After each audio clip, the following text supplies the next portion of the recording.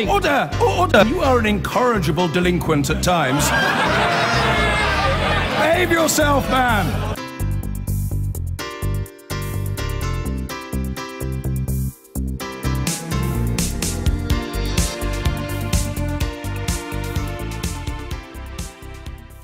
Where we turn our attention next to a story that defies a lot of presumptions about British politics. People on the left of British politics traditionally like to see them as defenders, champions, if you will, of the oppressed. They are usually perceived as being the most impassioned enemies of racism and bigotry, rightly or wrongly. This is just a general overview.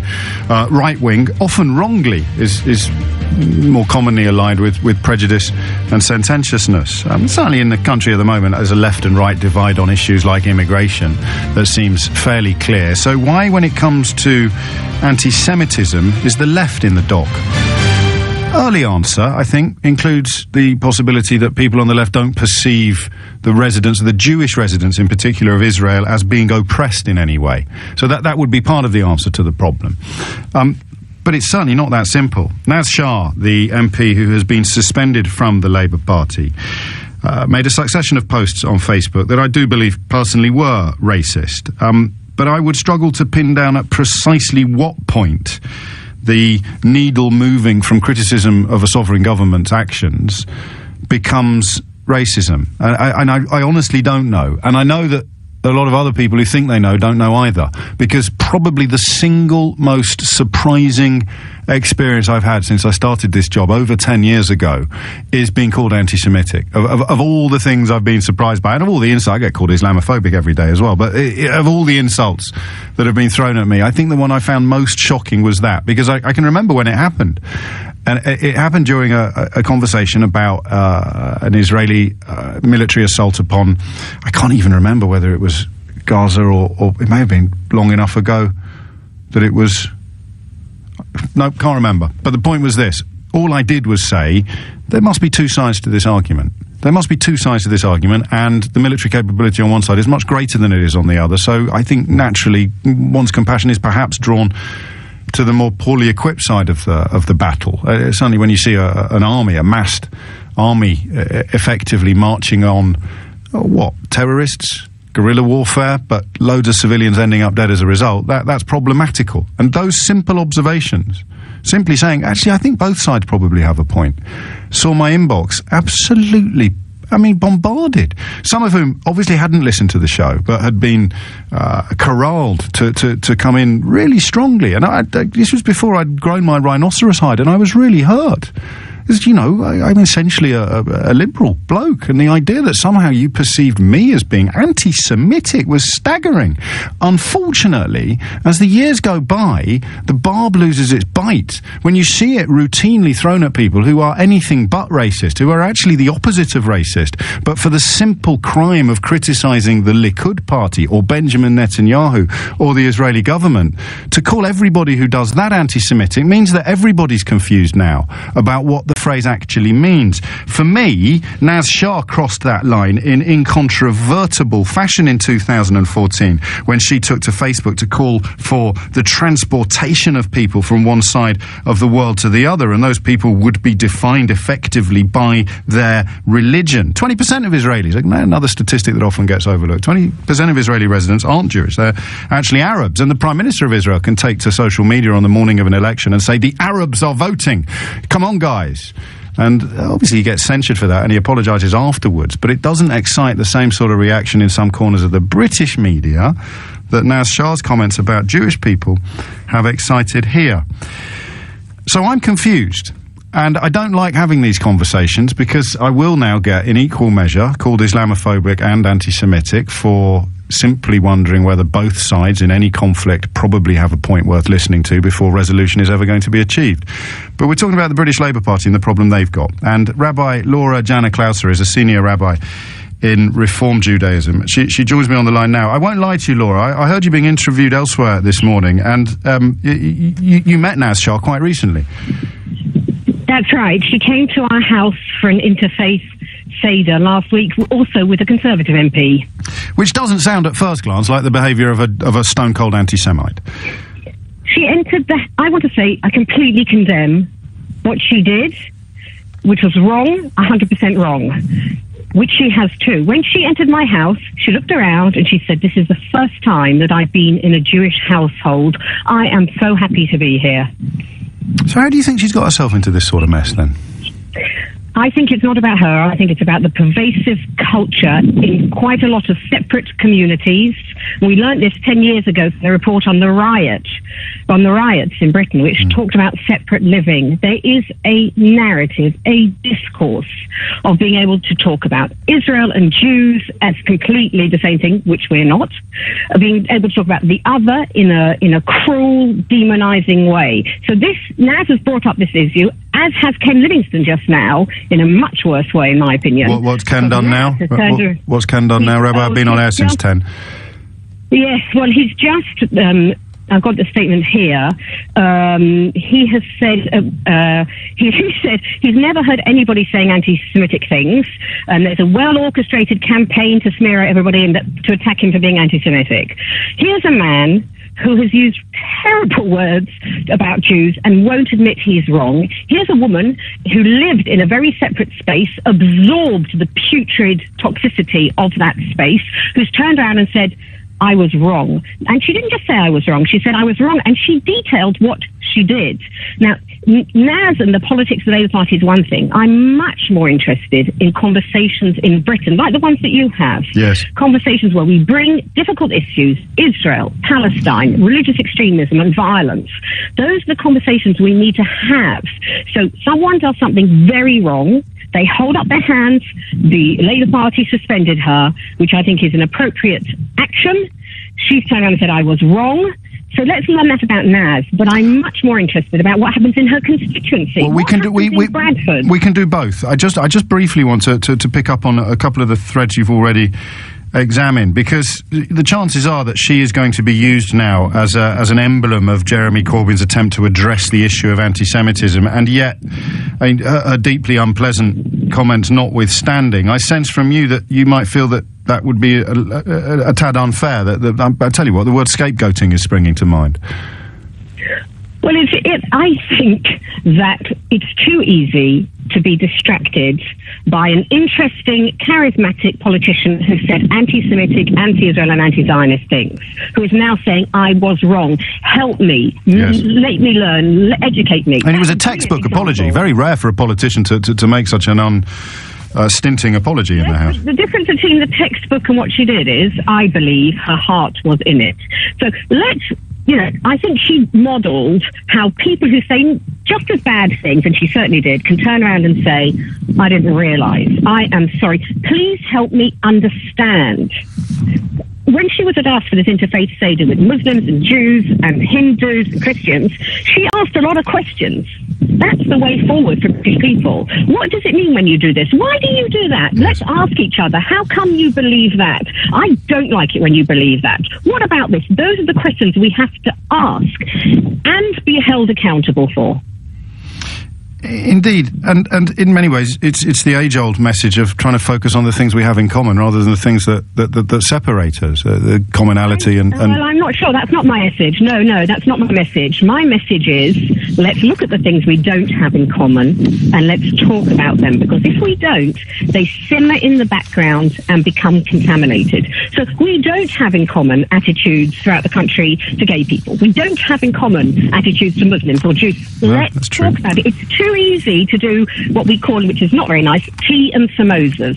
Sit around talking about the things that we have in common rather than saying, actually, I have no idea why you do that, and for me, you are wrong. So I don't want to do the stuff we have in common. It's too easy. Let's talk about what we don't have in common. What drives me potty about what you say and have it out. I was thinking, when I talked about commonality, I was thinking more about a desire to achieve concord and peace rather than necessarily attitudes to homosexuality or indeed people of different religions. The desire to get along with differences rather than pretending that we exist in a world where there aren't any. Exactly. I'm just looking at what Ken has said, and he talks about a lobby, an Israel lobby, orchestrating a campaign to smear its critics as anti-Semites. And although in characteristically clumsy fashion, there's a kernel in what he says that merits further examination.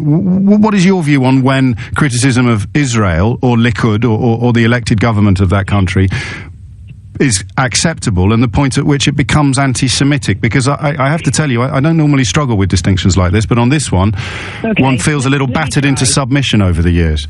Okay, please don't get battered into submission because we need your voice.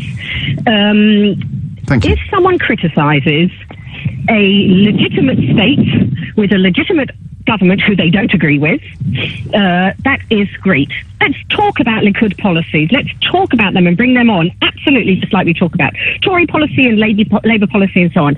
But what happens is the language very quickly goes from Jews, Israelis think, to Jews think, or rather than Israeli policy, Israel. So the best example, in fact the worst example, is in Bradford. The previous Lord Mayor said, our education in Britain our history is just about Anne Frank and 6 million Zionists who were killed. Gosh. So, that's an extreme reaction.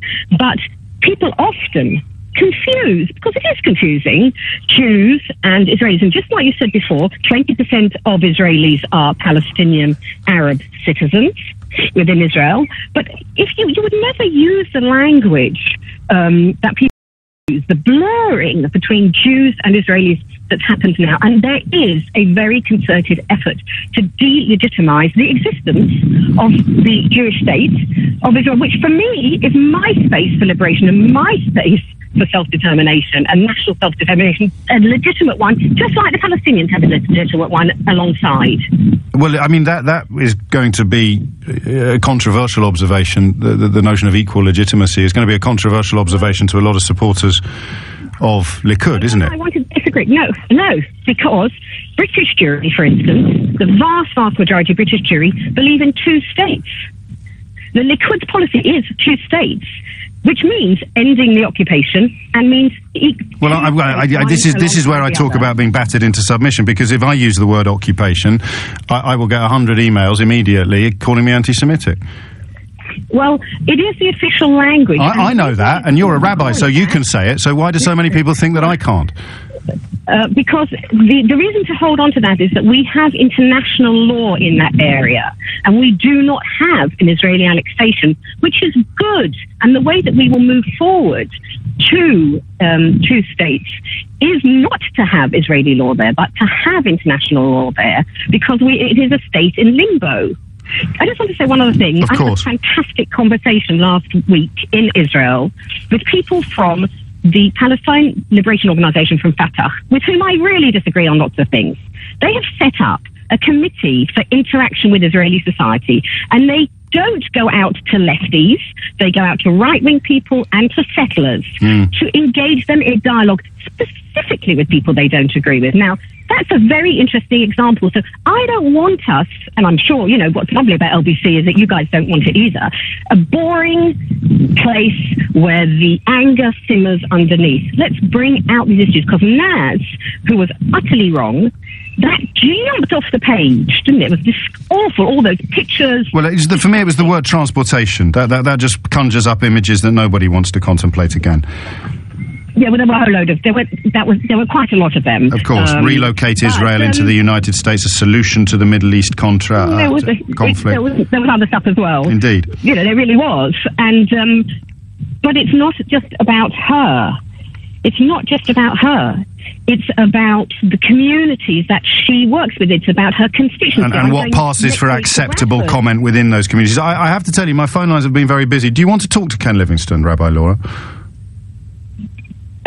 Gosh, am I psychologically prepared to talk to him? You're perfectly welcome not to.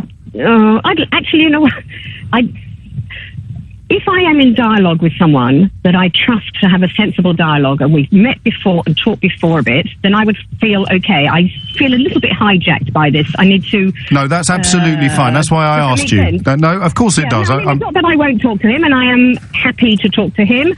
I just feel like, my brain is in a different place. No, I quite understand. So what will happen if I talk to him? I will be the one accusing him of anti-Semitism.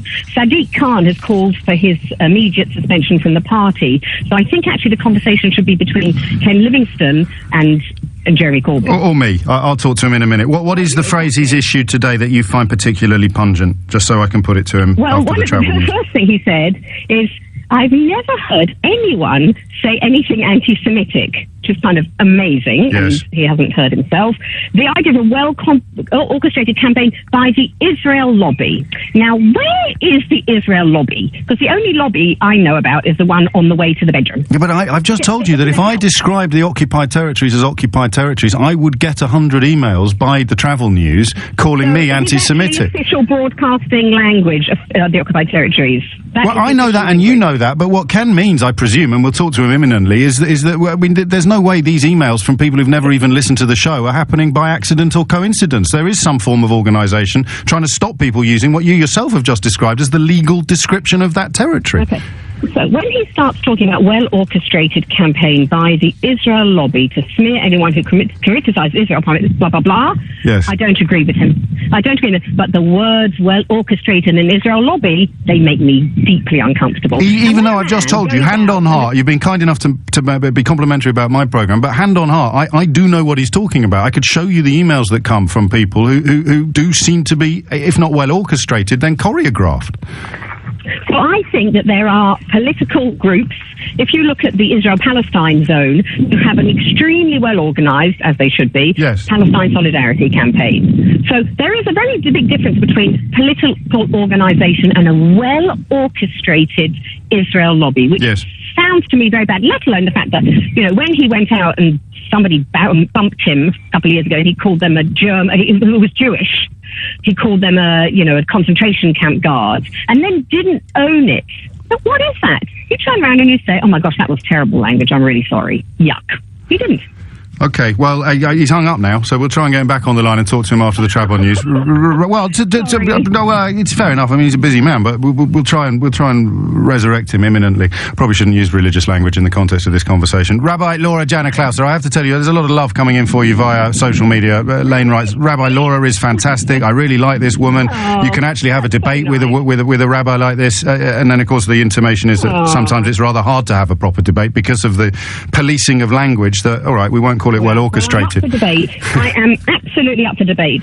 Right, well, except not right now with Ken, for reasons I completely understand. I make that clear. You're clearly familiar with LBC. You know how live we are and how routinely we turn on a sixpence, which we will do now. But I'm very grateful to you. That's a perfect start to this conversation. The question then remains, in your view, because you don't have to agree with Rabbi Laura, in your view, is she right when she says that criticising the Israeli government is not anti-Semitic? Because I have plenty of frequent correspondents who think it is. They'll say to me, well, okay, why aren't you criticising Kim Jong-un? That means you must be anti-Semitic. Or why aren't you criticising the president of Venezuela? You're criticising the leader of Israel. That means you must be anti-Semitic. And I mean, it feels daft, that, but it's such a pungent accusation that one sometimes wonders how to respond to it. We'll find out after this. It's 11:20. And we are going in almost uniform praise and quite a lot of love for my first guest there, the rabbi who spoke of it being perfectly permissible to criticise Israel in the roundest terms available. And she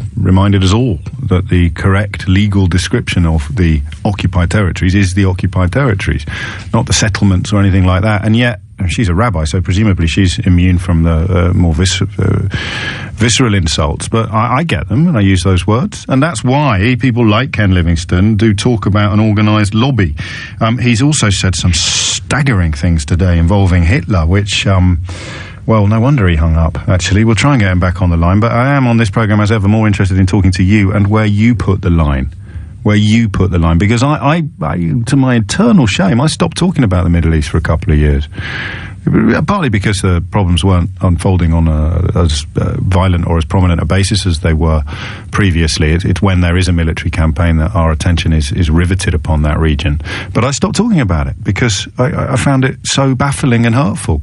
But I went to visit Anne Frank's house in Amsterdam a few years ago, 3 or 4 years ago, and try to unravel in my head how anybody could think that criticising a bombing campaign in the Gaza Strip was akin to thinking that what happened to Otto Frank and his family was somehow acceptable or permissible. And you struggle with that as a Western liberal. When you see this label anti-Semitic being thrown at people for simply saying, maybe you didn't have to drop that bomb. Or maybe you dropped it in the wrong place. Or maybe you've got some blame in this conflict as well. Or maybe even, historically, you probably would be describable as the oppressor rather than the oppressed in that part of the world, certainly the occupied parts of the world. So where do you think, with all the things I've just said, I could almost make a list of 10 observations. We could work our way from the bottom to the top, and you could press a buzzer when you think it had crossed from legitimate criticism of Israel, of Likud in particular perhaps, or Benjamin Netanyahu, into something that you genuinely think is intended to insult all Jews, including, of course, the Jews who actually agree with you. Which makes it even more bonkers. You understand what I mean when I say it's a subject that historically lends itself to a desire to chew one's own ears off in frustration. Maybe not today. Neil's in Edgware. Neil, what would you like to say? Where's the line? When does criticism of Israel become anti-Semitism? Let me start off by saying, James, that you and me speak on a regular basis, and when we speak about things like rental accommodation and my twins, we get on very, very well. But when I ring you and we speak about Israel, we fall out because we've got very, very different opinions. So I'm going to try and keep it civil with you. I'm a little bit upset about what the rabbi was saying. She got quite a number of her facts wrong, but I don't know if you want me to go into those. No, I don't. I want you to tell me where the line is between... I mean, it's fairly clear. Exactly where the line Good. is. Now, let's not... Well, we'll talk about the word occupation, but let's talk about where the line is. In my opinion, and I regularly criticise the government of Israel, and I am a right-wing Zionist Jew. Right? I'm not religious, but I'm a right... But I criticise them because I believe that they're not doing this or they're not doing that or they're giving too much land. So you are not an anti-Semite, James, if you criticise the Israeli government, because then I would be an anti-Semite. However, and this is where the rub is... And hang on, no. I mean, unless I've misunderstood you, your criticism might involve saying that they're not robust enough in their treatment of... My criticism would be Netanyahu is an absolute traitor because he's arrested that soldier for shooting dead that terrorist, for example. So he's not right-wing enough for you? Correct. Yeah, I don't think anybody really labours under the illusion that could be construed as anti-Semitism. Right-wing or left-wing, but if I'm... Okay. Well, you use the phrase, Neil. No wonder we don't get on. You always sound this muddled. I'm going to tell you where you draw the line. And yes, sort of if you would. It before the news with the North Korea thing. Right. If you criticise Israel, the only Jewish state in the world, more than all of the other ill places, for example, if you have campaigns to boycott Israeli goods, if you stand outside universities just criticising Israel all the time, if you are in the Palestine solidarity campaign, if you are, then in my opinion, but you do not go and stand outside the North Korean embassy, the Saudi embassy, the Syrian, the Turkish, the Chinese, and boycott their Chinese restaurants and boycott Turkish. If you do not call Northern Cyprus the occupied country of Northern Turkey, then in my opinion, how do you know when pick on Israel? When you're listening to someone criticise Israel, how do you know where they stand on all those other issues? Because I get involved in demonstrations, counter demonstrations for Israel, and I go to Marks and Spencer and I go to these. So you care more about Israel than you do about all those other countries? Yeah, well, hold on, I'm just talking about the other countries. I talk to them about their... It's a simple question. You care a lot more about Israel than you do about all the other countries you've just mentioned. Well, not necessarily. I'm a big campaigner for the Cypriot cause. Okay, so when were you last campaigning against the North Korean government? When were you last calling for a boycott of China? Because if you're allowed to care more about Israel, why can't Israel's critics? Hold on. Yeah, but I'm not calling for boycotts of anything, James. What I'm saying to you is when I speak to these people at these demonstrations and I say to them, why are you not outside? They say, well, we don't care about them. But why aren't you outside the other embassies? I don't understand the relevance. I know you don't, and that's kind of the point that you weren't intending to make when you rang in. You're allowed to care more about this issue, but the critics of this issue aren't. Because I'm a Jew with family in Israel who live there. Right.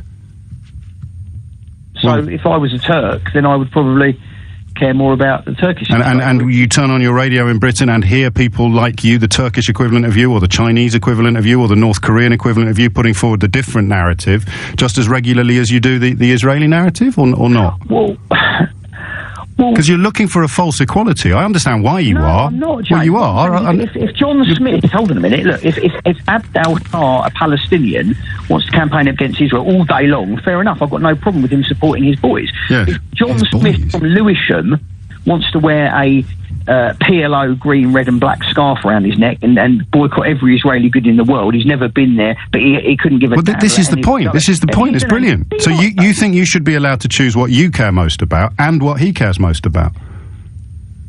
Well, no, but he only... No, but yes, Neil. You're telling John Smith in Lewisham what he should care most about in the world. But you're allowed to choose what you care most about because, in your own words, I'm a Jew and I've got family in Israel. because I have a connection to Israel. What is John Smith in Lewisham's connection to Israel? Well, maybe he cares about justice, or he perceives it as a humanitarian issue. Maybe he wants to live in a world where your religion doesn't define your level of interest in an issue. So I just want you to be, I want to be completely clear. You think you should have the right to tell John Smith in Lewisham what he's allowed to care most about? I think I should have the right to accuse him of being an anti-Semite if he picks on the Jewish state above all. Okay, so if he doesn't pretend to care about the things that you care about, or he doesn't pretend to care equally about random issues that you've selected, you get to call him anti-Semitic. Correct. Yeah, that's fine. At least you're honest, mate. I have no idea why we have problems. You're completely honest. You want to choose what everybody else is allowed to care about while refusing to give up any right whatsoever to deciding what you are or are not allowed to care about. And that is, for me, why it's so hard to work out where the line is. Because any criticism of Israel, in your world, Neil, just to be clear, is anti-Semitic, unless I can back it up with equal criticism of, just off the top of your head, how many other countries would I have to criticise? 6 or 7 before I was allowed to criticise Israel? Or 18? 12? 2? Neil? 7? 4? 3? No, it's 29? You're not understanding my point. I'm understanding it perfectly, Neil. So, from one call to another call, in Lane's words, we move from common sense to nonsense in one fell swoop. It's perhaps a little unfair to describe Neil's position as nonsense. He feels that criticism of Israel is legitimate as long as you're criticising it for not being harsher on Palestinian people, or if you want to criticise it, that's fine, as long as you offer equal criticism to an unspecified number of other countries. So, for example, that leads us to the natural conclusion that you can only, I think, is Japan the only Shintoist state in the world? One of my correspondents tells me. So if you criticise the Japanese for their anti-whaling policies, you must therefore be anti-Shintoist. I think that's the position.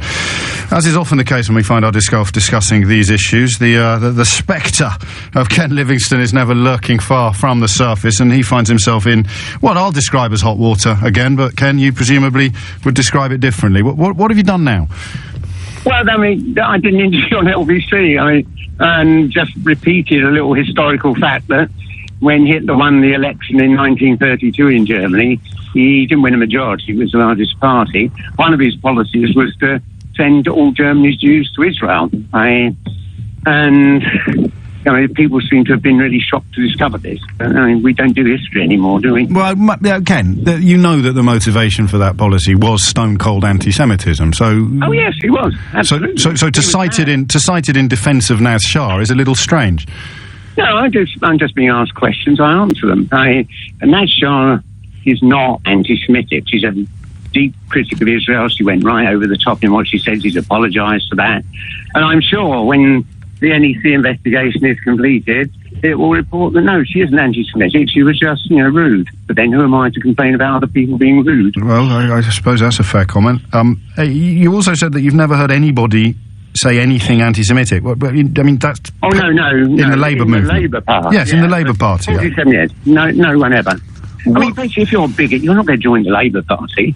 It's all filled with people like me, advocating anti-racism and feminism.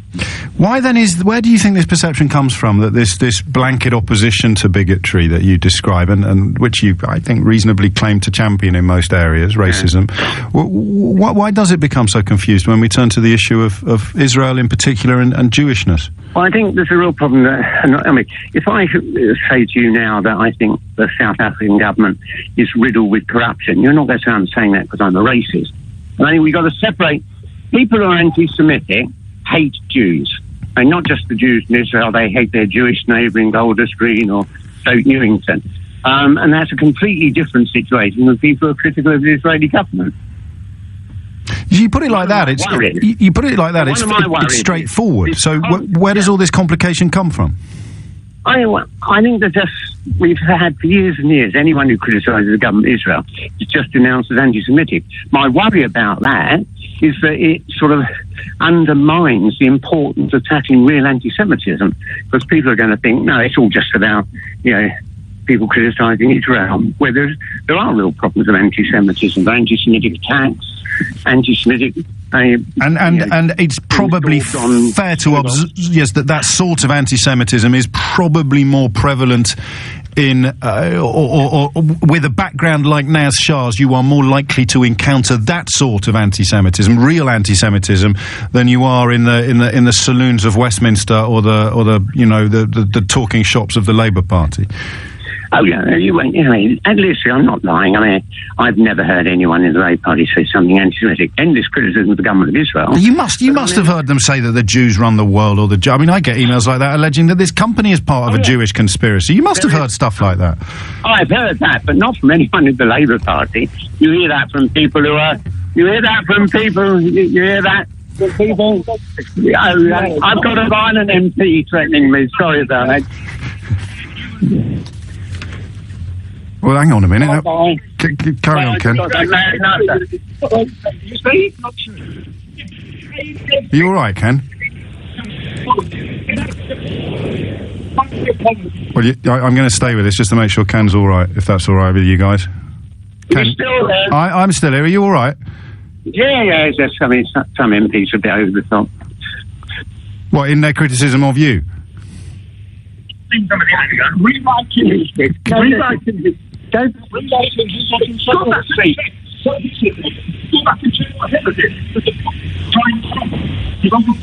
Ken Livingstone here under some sort of... There's a real problem here. Another one of these Labour MPs who's going over the top. Who is it? Let me talk to you, I'm afraid. Who are you with? Ken Livingstone under some form of verbal attack from people he's just described as other Labour MPs. I'm afraid my journalistic instincts aren't going to let me hang up the phone. But I think we may have lost that choice. Well, there you go. So it sounded as if he was coming under fire. Sadiq Khan has called for a suspension. The words are pretty powerful. He issued them on LBC about Hitler's original policy in 1936. No denial from him that original policy was deeply anti-Semitic. Therefore, perhaps that's Britain in 2016. A man standing in the street in his 70s, apparently being verbally attacked by Labour members of Parliament. So keen are they to prove their equality credentials. Strange times we're living in. 11:42 is the time, and the question you need to answer now is where the line is. Because I could probably say that I feel there is a concerted attempt to stifle any criticism of Israel, and it's a really good and successful attempt, because you call someone anti-Semitic and they will think of gas chambers and holocausts. They won't think of, it's an academic exchange about the foreign policy of a sovereign government. That use of that word is designed to cow people into silence. The problem is that it works whether it's accurately applied or not. So when is it accurately applied, and when is it not accurately applied? We had a rabbi telling us it's perfectly permissible to criticise the foreign policy of Israel, and then we had a self-described Zionist Jew describing himself, or describing any criticism of Israel as anti-Semitic, unless you can somehow back it up with proof that you've criticised lots of other governments as well, which seems odd, because he's allowed to choose what he cares most about. But critics of that country, in his worldview, are not. And that's the opposite of democratic liberalism. Mark's in Barnet to clear the air. Mark, I hope you don't get attacked while you're talking to me. What would you like to say? I would hope not. My mother-in-law. Carry on. Oh, God. So I listen to you all the time, James. Good man. Sometimes I'm listening, I'm almost screaming at the radio. Almost? No, actually, literally screaming. Thank you. And sometimes I think it's the best show on radio. Sometimes. Carry on. Today, I think it's probably in the latter category. Thank you. This subject is riddled with complications, obviously. Isn't it? What I wanted to do, look, I'm a Jew living in North London. Can I just what it feels like to be Jewish at the moment, it feels different to how it's felt for quite some time, I think. But on the other hand, at least these issues are being aired, most notably through this programme, actually. But it feels different, and the narrative seems to be different. Look, of course, criticising the government of Israel is not anti-Semitic. Jews do it here, in America, and in Israel, for heaven's sake. So, of course, it's not anti-Semitic to criticise the government of Israel. But I think I've studied a lot of history, and what I do know is that anti-Semitism, in a way, differs to other forms of prejudice in the way that it morphs. Yes. It morphs different, you presumably, I'm sure you know all this. There were the protocols of the Elders of Zion, which is all about the Jewish blood ritual and all the rest of it. And then it morphed into something about Jews being in charge of the world capitalism. And then under Hitler, it was all about Jews were in charge of the Bolsheviks. It morphs into different things. It can be But I have no trouble in identifying that as anti-Semitism. I find your employment of the word morphs perfect, because I'm interested in where that morphing begins and where the accusation becomes accurate rather than really horribly unfair. No, but the point I'm trying to make is that I think the morphing, we're living through it now. The morphing is now about Israel, and there's a narrative that seems to have built up amongst left, the extreme left, I should say, not the left in general, where the narrative has gone from criticising the government of Israel, as your rabbi was saying, to a delegitimization of the state. And as a Jew, look, the thing is, Jews really care about Israel. Now, you might think, well, why should you care about Israel more than you do, as you were saying to the bloke? No, I don't. No, I don't. I categorically don't think that. I completely understand that. I have a deep understanding of that because I've read so deeply into. Of course, every Jewish person in the shadow of the Holocaust has a relationship with Israel that is emotional, intellectual, if not geographical, that cuts to the core of their very being. I completely understand that. But you're not allowed to tell me what I'm allowed to care about. No, I don't. Of course I don't. I don't. Well, the last caller did. Neil did. Oh, well, look, I'm not speaking on this. No, I know you're not. I'm just reminding you that mindset is quite common.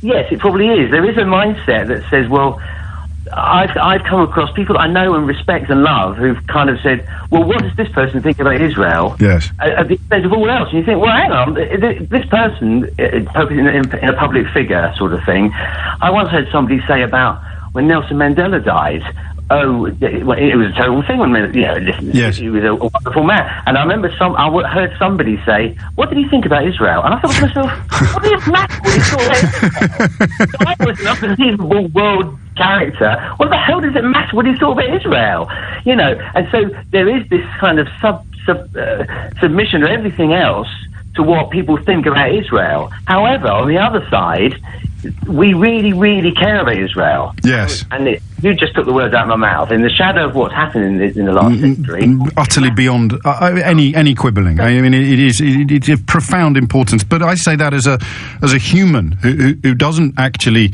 I don't see the Holocaust as an exclusively Jewish persecution, because it wasn't. I see that as an example of what humans can do to humans if certain lies are allowed to be spread and certain tactics are allowed to be employed. And of course, as a Jew, you will see the Holocaust as different. It will be specifically the thing that killed members of your family.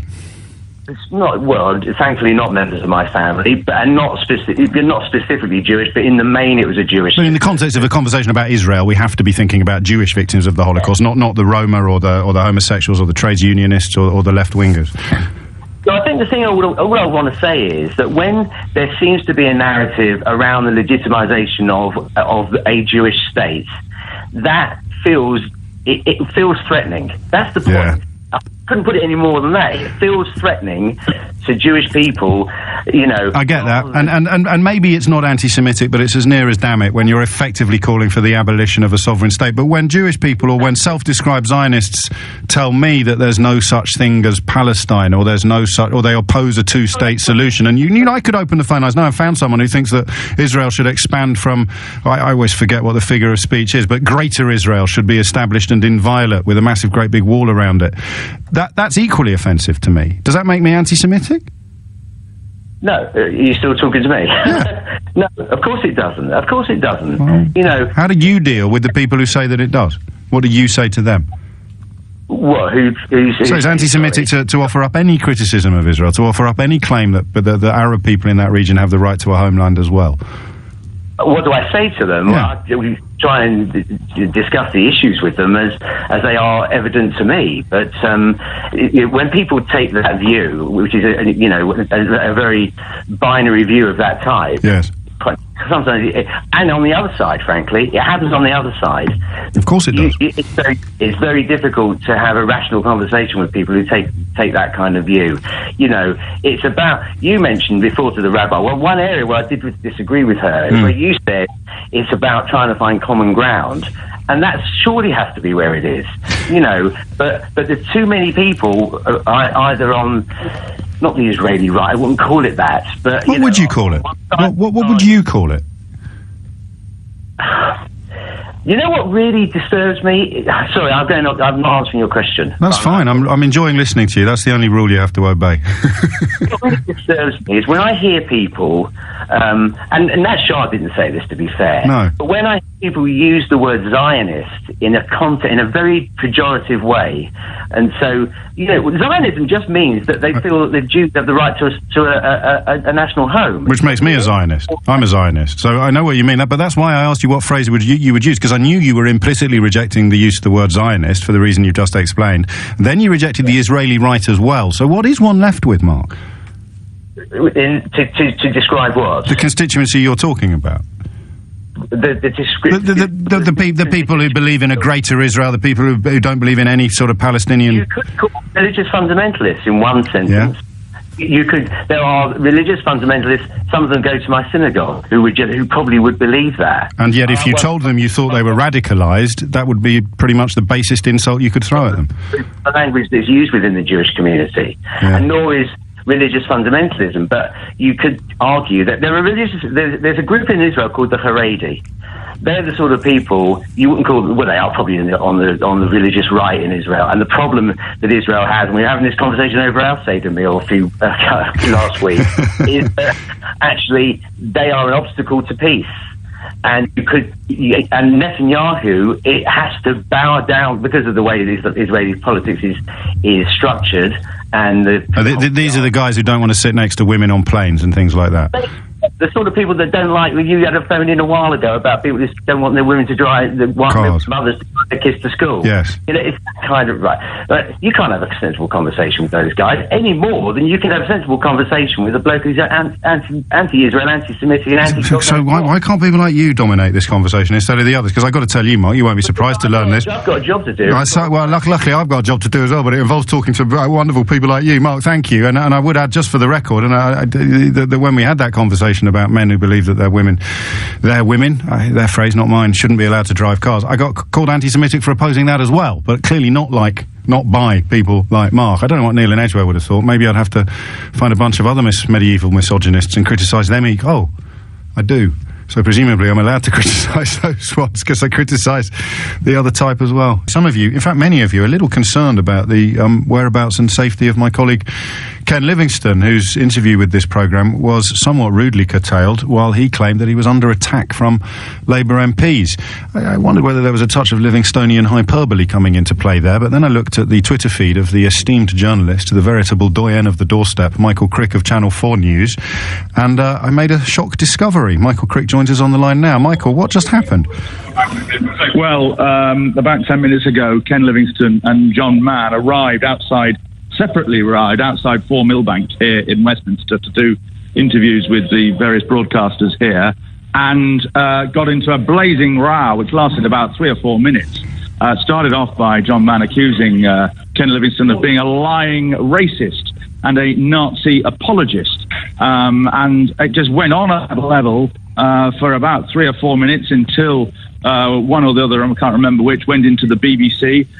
Some of this was captured on film and people's video phones, and basically Mann was saying that Livingstone should be thrown off the National Executive Committee of the Labour Party by the end of the day, and he was basically equating Livingstone to being many of the people who defend the Nazi regime and are anti-Semitic in the things they say. But I think it's the nastiest row I've seen between two politicians in 36 years in journalism, and certainly the nastiest row I've seen between two politicians who are officially from the same party. You second-guessed my next point there. That is the remarkable thing about this. Those are often the worst rows. Of course they are. I mean, it just illustrates the way in which in just 24 hours this whole thing has exploded. And it's not just about Israel or Jewish people or what happened in the 1930s, underlying all this are huge, huge differences about the whole politics of the Labour Party. Clearly, I think there are those who are critics of Corbyn and of Livingstone, who's very close to Corbyn, of course, who are using this as a stick with which to beat him. On the other hand, there are clearly people in the Labour Party, which Corbyn has been slow to do anything about, who have said things which Jewish people find very, very offensive. And it's very difficult to see how this row gets resolved. Well, that was my next question, really, is whether or not you can foresee any resolution. You had a Corbyn spokesman yesterday describing a crisis of anti-Semitism in the Labour Party, but then you have key lieutenants and old allies like Ken Livingstone denying that there's anything of the sort there. The only winners, if you like, here are the Tories, aren't they? Indeed, and I put that point to John Mann and Ken Livingstone. You've got to remember there's an election a week today,